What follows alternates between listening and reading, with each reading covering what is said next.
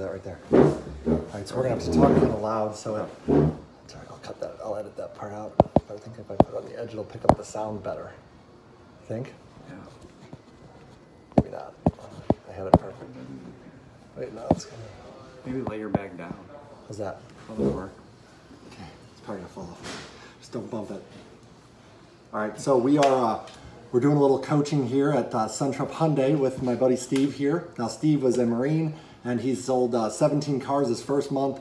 We're doing some coaching on proposals. So that's what this video is about, guys. We're just doing some coaching on proposals. So go ahead, Steve. Tell me what's going on. What's some of your biggest challenges with negotiating this? So my biggest thing is I'm really good with people because of my experience in service, and that I get that trust with almost everybody in front of me. But when it comes to the proposal, I feel like people are asking for too much, and I'm getting in the habit of asking the desk because I'm, there for the customer, and then when I go to the desk, I end up, I think I'm giving away too much. Okay. So I'm trying to come up with how I get away from that, of not giving away my gross. Okay. And I came up with an idea last night, and I have not said to you yet, but it's, well, what if I pointed out the good things about a proposal, like with a different color on a pin? And I was like, okay, so as you can see here, like— Steve, hold it 1 second. So what you're telling me is that when you're negotiating, you find yourself losing a lot of ground. Yes. Okay, so I feel like now I'm getting the sales manager mad because I'm coming back to ask for more money. Gotcha. Okay, so what would it mean for you if we could set it up to where you were only taking money off when you had to? That's what I want. That's what I need. Yeah, but what would that mean for you? More money in my pocket. Okay, how much more could you make if you? Thousands, probably. I mean, could be thousands more dollars. If I sold 20 cars a month, I mean, it could be. Okay, and then you said it's causing frustration with your managers. So why else is this conversation important? Because then they know I won't be the guy coming back and giving away cars and getting all minis and. Gotcha. I mean, that's kind of where. So better relationship with your boss, way better. And they'll trust your skills better. And I won't get TO'd. Okay, so it's safe to say this is an important. The most important. Oh, you get TO'd too? I don't get TO'd that much, but okay, makes the process faster, and then and the 5 times I do it, I think I can avoid it because it's usually about closing. Okay. And not giving away. Well, this is important then. Okay, so take me through your process now. From beginning then, if I'm your customer and we're about to enter negotiations, how do you lay this out and then walk me through? So every time I said, okay, guys, so we're on the 25th. This is a mock one, but 2015 Santa Fe. It's got 44,000 miles, the red one, right? Yeah. I said, okay. So here's the initial payment options that can be customized, longer term if need be. Okay. Depending on shorter term and if it's through Hyundai or not, what they qualify for, 0% or 1.9 through Hyundai. But anyway, I said, so initially right here was 0 down.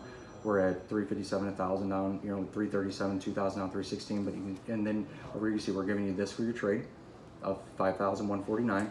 The vehicle that Santa Fe is valued at 21,677. These are your savings for taking off the car. Brings the price to here. Added equipment of $800 if it's sunroof or whatever they're doing. It brings you down to this. We also have some sales tax we wanted to add in, an admin fee, registration fee, so it's probably Illinois or something. And then you can see this is what your trade is here. There's no negative equity. It brings you to 17 like this. Okay. And now, what happens when you lay it out like that? What is your customer? It's too much. It's too. I think it's too much. Like. You think it's too much? I think I'm like saying too much instead of like Tony always says to me, like, go out there, like a few times I'll be like, go out there, say, flip it over, be like, here's your payment with nothing down, and shut up.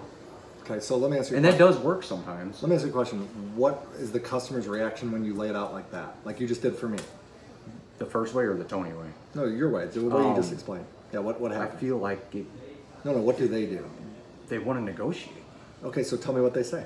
They're really like, well, I'd like to see more for my trade. I'd like to see, I mean, online, the one that's, is a little bit less. Like, I'd like to really see this at like 19,000, and I'd like to see, like they just start negotiating, and I don't know if it's I'm saying too much. I'm not saying it the right way, and that's why I came up with a different color. Let me ask you a question. Why would a customer start negotiating when you lay a proposal in front of them? I don't know.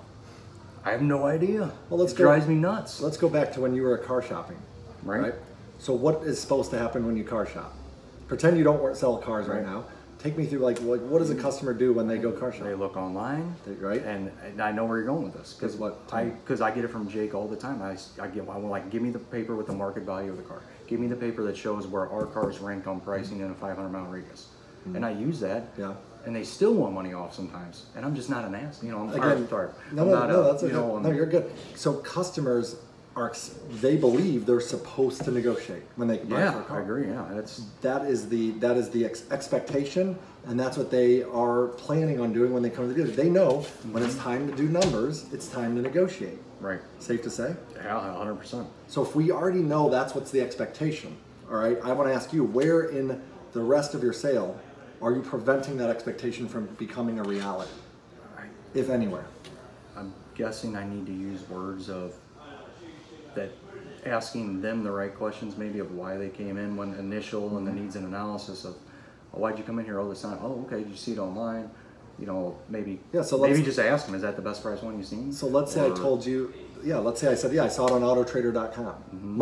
Are most of your customers internet shoppers, or where are they coming from? Most of them are internet shoppers. Yeah. Most of them are. Yeah, okay. In this case, I don't want to make any assumptions, so I really was curious to know if they were internet or not. Now I have a little inside scoop because I work with them. But so that makes sense. So you're telling me that the majority of them are internet shoppers, and so if you were to ask them, where did you come in from, and then they said autotrader.com, what could you do then that could prevent them from asking for a discount later? I have no idea. I don't know. Well, if you know they can't find it online, when people search for a car on AutoTrader, what does that look like? Like what do they see when they search? They see the best price cars. I mean, do they pick the most expensive car and go there? No, exactly. So when people do a search online, they're searching for either the perfect vehicle and then they find the best price that matches it, or they look for the prices and then they find the best car that fits the price they want. Either way, they have decided that they want that car. Right. Now, to prevent them from asking later for a discount, when you find out during your needs assessment, I saw it on AutoTrader, you could say something like, well, I mean, let me ask you, what could you ask them, or what could you tell them? Oh, did you come to us because that was the best price one? Like, is that what? Yeah, you're going on. How do I say that? Like, you could say, hey, there's two ways customers find cars. Either they look for the perfect car and then they find the best priced one, or they find the best prices and then they find the perfect car that fits that price. Right. Which type? How did you find the car? Online. So you found the best price. So did you look for the perfect vehicle, then the best price, or the best price, then the perfect vehicle? That's good. I like that because you're already setting yourself up later, right? And I'm not saying, they're telling me, and I'm. Now, so it doesn't sound like I'm... That's right. I want to prevent these objections from even coming up in the first place, okay? So that's one way to do it. Now, let's say you still lay this thing out. Now, and by the way, how you rolled this thing out, I want you to take the focus off the negotiations. How you laid this thing out, it was all about the numbers. Right. If you make it all about the numbers, then it's going to be all about the numbers. Okay. Does that make sense? Right. Yeah. So instead of laying it out and just diving right into the numbers, here's how I want you to do it instead. I want you to hold it up, and we need to interrupt so people have patterns, all right? My buddy John Dawson talks about pattern interrupts. This is a pattern. Customers know that I'm supposed to negotiate once they give me numbers, right? Interrupt the pattern by making it different. So instead of laying the numbers out, say, guys, I'm gonna show you, I wanna show you how transparent we are here at Suntrup Hyundai. All right? I want you to see all your choices and options.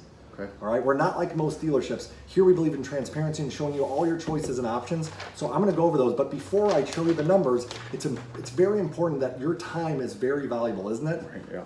And you want to get in and out of here quickly, right? Right. So I want to make sure that your information and the vehicle information is all correct on the buyer's order. Does that sound fair? Right. So I promise we'll go over the numbers, but bear with me before we do. Okay. Now, what is the customer looking at instead of the numbers? Right here. That's right. Is this your name and address and stuff right? Is this the correct vehicle? By the way, what are you buying here? Let's make sure this is the right vehicle. You're buying a 2015 Santa Fe GLS two-wheel drive with 44,000 miles. That's a certified unit, isn't it? Let's go ahead and write that here. We got to make sure the finance manager knows that this is a CPO. What other options did that vehicle have that were most important to you? I want to make sure, again, this is the right vehicle. You had said you wanted, what options were you looking for? Leather. Leather, okay. Power steering? Yeah, power steering.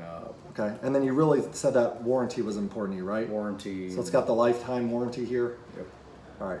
I like the word track. Okay, so what do you think, what just happened by me listing those options here and covering this stuff? You made them think and solidify what they're buying. they're buying. That's right. Are they thinking about the numbers at all right now? No, they're thinking about them driving this car. That's right. And I'm rebuilding the value that I built. Right. I'm reiterating that I want to be respectful of their time. I found you the perfect car. Here's the options that were most important for you. Now, if you start beating me up on price, what can I take away?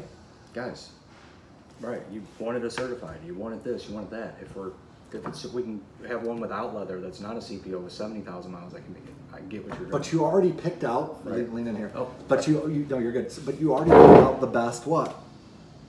Price on the car online. You told me that. Yep. You already found the best price one. You already know that. Let's not go back and forth. Let's not waste your time. Let's get these numbers into finance. That's what it's like. So go ahead and pick which option you want and sign here. And then if they hit you again, okay? So that's number one, you hold your ground. That's step one, okay? Steve, step two, they hit you again. No, I need a better deal. This needs to be cheaper, whatever. Mr. Customer, I'm no different than you, okay? I want the numbers to be affordable as well for me. But at the end of the day, how much are you gonna put down? Are you putting 20% down? By the way, on the demo drive, are you telling them the best way to buy a car is to put 20% down? I've told most of my customers that. The reason you're telling them that is right for now. Because now you can leverage that. Mr. Customer, look, I can see you want to lower money down, by the way, that's what that means. I can see you want to finance less money, safe to say? Right. The best way to buy a car, like I told you on the demo drive, is to put 20% down. Now, let me ask you a question. 20% of this would be about $4,000. Now that would take this down to about 15,000, which is probably right where you want to be, right? Based on what you're telling me. So how close to the $4,000 can you get me right now so we can get this done, turn into finance, and get you out of here quickly? Right. So now do you see how now I'm negotiating, but not on what they want to negotiate on? I'm negotiating on what protects my gross and my value. Right. Do you see the difference? Yeah. So now I'm negotiating on money down. Let's say they hit you a third time and they say, well, I can do $3,000 down. Okay, perfect. $3,000, go ahead and sign right here. And I'll get this turned and get you out of here in a jiffy. By the way, let's say they hit you a third time. Now what do you think you do? No, I need a better deal. I need this to be cheaper. Now what do you do? Put value back in the car, I guess. I mean, that's right. So a takeaway. You could do a takeaway. You could say, hey, look, Mr. Customer, I can understand you want to finance less and you're not doing the money down. So which one of these can you live without? Can you go without the CPO? Because remember I mentioned to you when we were pulling off the lot, I could do a non-certified car. That would be $2 or $3,000 less, $30 or $50 less per month. Does that sound good to you? Do you want to go ahead and go to a non-CPO? Or do you want to go ahead and switch one without the leather? What are your thoughts here? See what I mean? So next you go to the options. You take away the options. Okay. I'm sorry, maybe I showed you too much car, or maybe when you picked this out online, your expectation was that dealers had $2,000 markup. We just don't. Right. Okay. In fact, our prices, we use software to price our cars. They're extremely competitive. And as you see, this is the perfect car for you. We've come this far. Let's just get it done there. So if you do this, so we've done 3 steps where the customer's trying to negotiate, and what haven't we done? Taken any money off. We haven't taken any money off. Yeah. And have we gone to the desk? No. And what percentage of customers what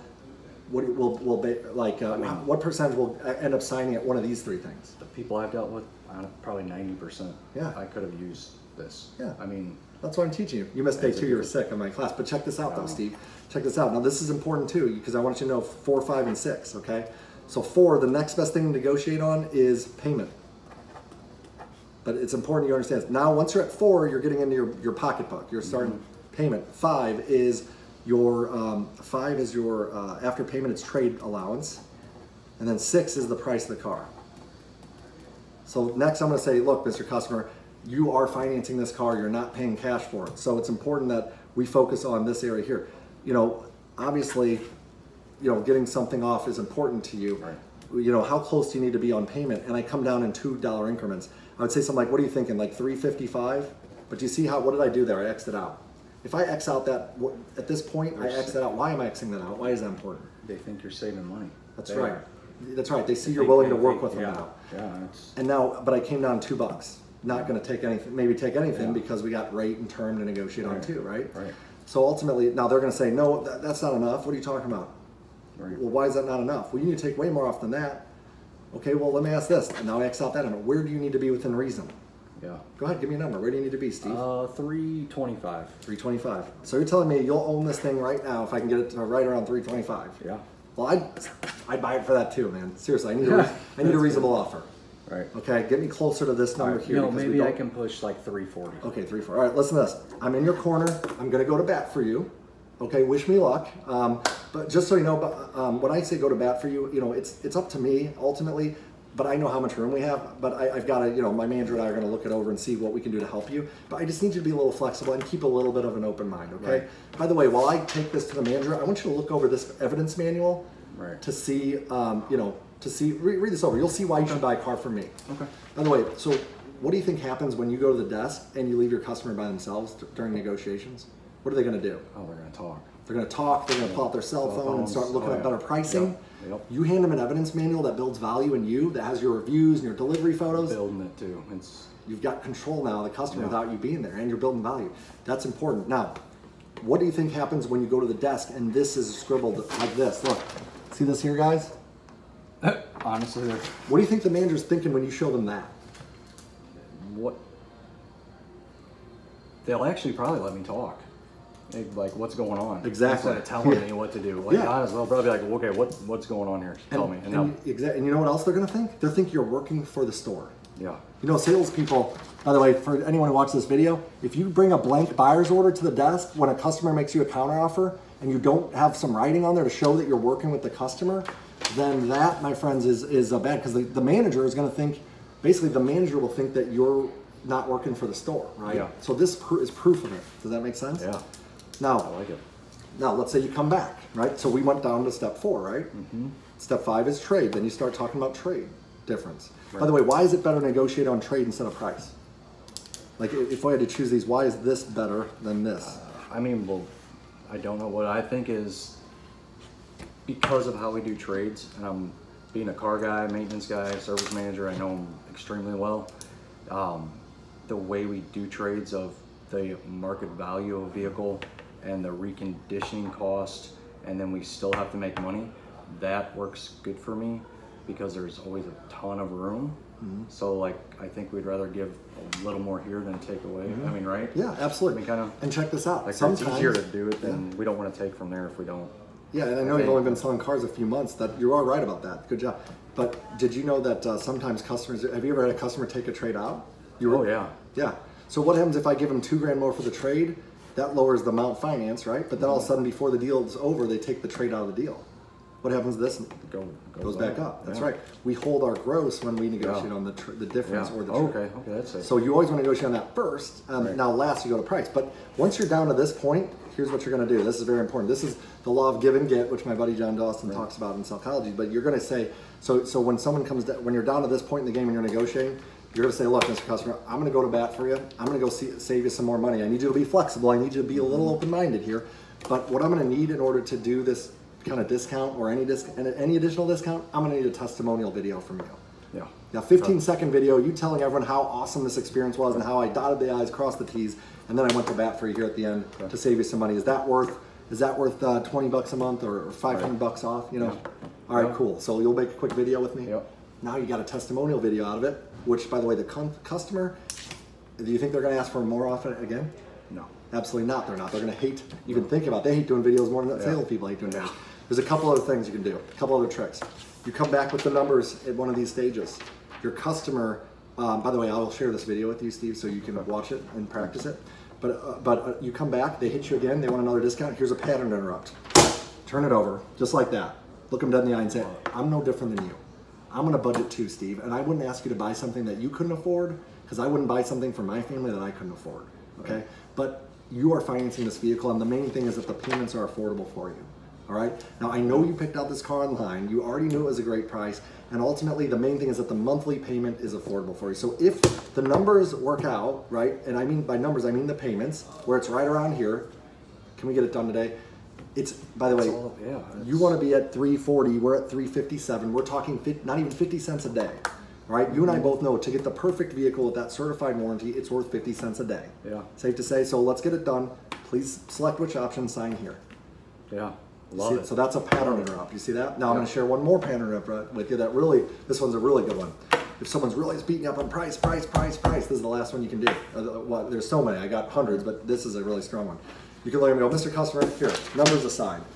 When it comes to negotiations, I believe there's 3 types of customers, okay? There's customers that want a fair deal, okay? There's customers that want to win, and then there's customers that want me to lose, Right. Which one of those customers are you? Love it. And then if they, whatever they say is, then you can ask another question. That is strong. I like it. Right. So what if someone said, I want a fair deal? Yeah. Then Fred McCleary in the house, folks. Fred, hey. Then what could you ask if they said they want a fair deal? This is a fair deal. I mean. Yeah. Or you could even say, could say this is a fair, or you could even say, how is this not fair, guys? Tell me what's not fair about it. Help me understand. Ask them, make them the answer. Exactly. What if they say, I want you to lose?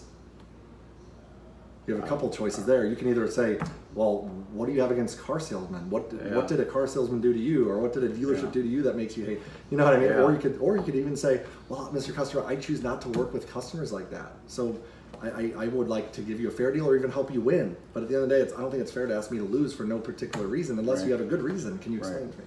Does that make sense? Yeah, nobody would ever have a reason. Now, if they're beating you up on trade, I'll give you one last tidbit here. If they're beating you up on trade or price, okay, you have to justify it.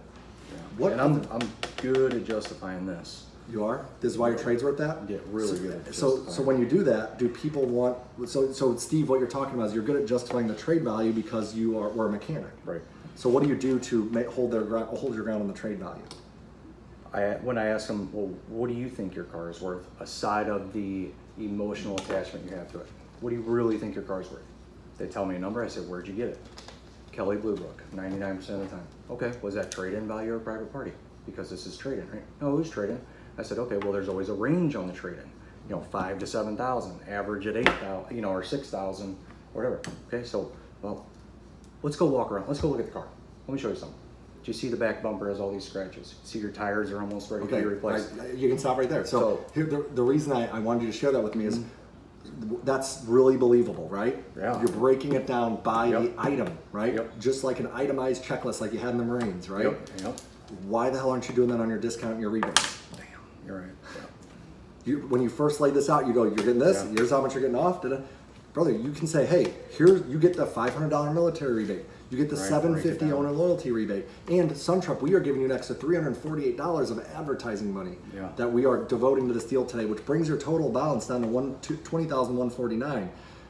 Now, by doing that, when they want a discount, you can look at them and say, okay, wait, I'm giving you the military rebate. I'm giving you the owner loyalty rebate. I'm giving you that SunTruck advertising money. Let me ask this, what other rebates do you qualify for that we haven't included? Right, yeah, I mean, it's See what I'm saying? getting 4 or 5 things, break it down, that's good. Because that's exactly how I do these, Right. and it works And you weren't 3 times. Exactly, and you weren't doing it here. But now this is your last, you're gonna go here very last anyway now, right? So if someone wants a discount, I can see you want the amount financed to be less, Mr. Customer. Money down. 20%, remember I told you that. It's important you plant that seed. So Steve, let me ask this, go ahead and write down and tell me, what is your game plan? I want you to write down on the back of this proposal. What are you gonna do? What's your game plan from here on, after this coaching session? What are you going to do to hold more gross and get along better with your management team and negotiate better? One, and maybe select that over, but you know me, my scatterbrain. 1, plant seeds. Okay, good. Preemptively handle those. Yep, like you were saying, the 20%. Talking about that. And also / like with the needs and analysis of I'm getting a lot better at these, of the asking the right questions to get a lot of this problem solved. So that's big though, that 20% I need to do more of. 2, holding my ground. Like the first thing on there when it comes to this, I don't know what else I can really put in from what I'm doing besides making sure I'm actually planting the seeds. But once I get to this of holding ground is the biggest thing. Don't just cave right away and then just it's because I'm here for you. You have to have the authority. I'm adapting to what they want me to be, and it's great, and they love me, and everybody does. But no, you got to have authority. But holding is the biggest thing. No blank pencil. Your pencils are gonna have writing all over them now. Tony, I've known how long have I known Tony? He's the boss, and yesterday he said to me, he was like, hey, go close them on this one. And I was like, all right. He was like, don't come back without a signature. And he's like, but you'll be back. You'll ask for more.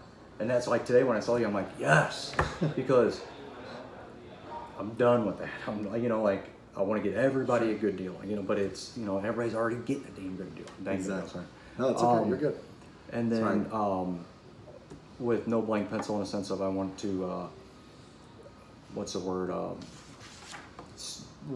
Put value back into everything. Sure. Yeah, always start with the value, right? You know, the transparency, really the time, you know, yeah. all that. I mean, those are the biggest things, and I think everything from there. Okay. Well, because the last part of the pricing, well, that's the last thing I would have to go to anyway down here, and I shouldn't ever really have to be here except for certain, maybe special circumstances. But okay. I mean, I think that's where I am. So that's your game plan? I mean, so so let me ask you a question. How valuable was this time that we just spent sitting down and doing coaching? More valuable than getting up on the showroom and wasting my time and not having gross. So good. I love it. That's a great response. So how much more money do you think you're going to make for the rest of your career because of this one coaching conversation? A ton. Okay. And what was your biggest takeaway? I mean, just the hold like that. I mean, and then putting the value back in the car.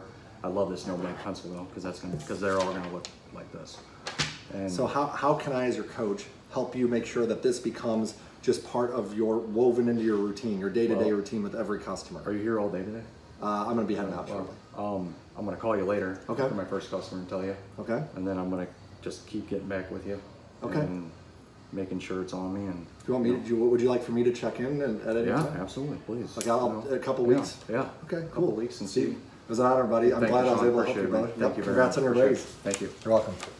Guys, that is the power of coaching, okay? Coaching. Guys, are we doing this every day with our team? Steve, I want to thank you for letting you, be my guinea pig for this. Thanks, guys. Appreciate it.